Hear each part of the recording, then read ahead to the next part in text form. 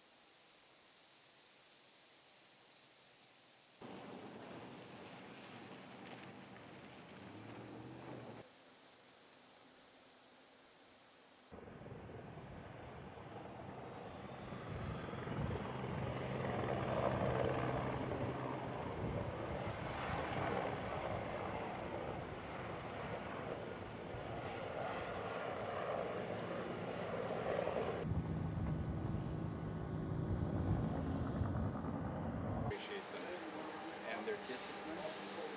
We had to burn here and they would watch it at falls. We had one to cut three for a lot of our life.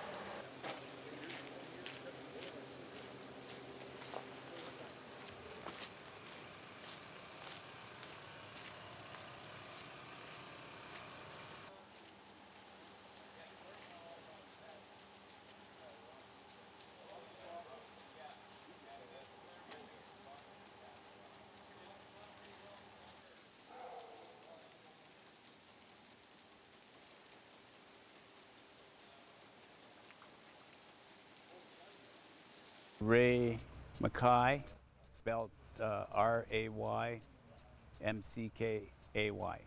Okay, and where do you live, Ray? English Bay, 12 miles north of Ronge. We love it here.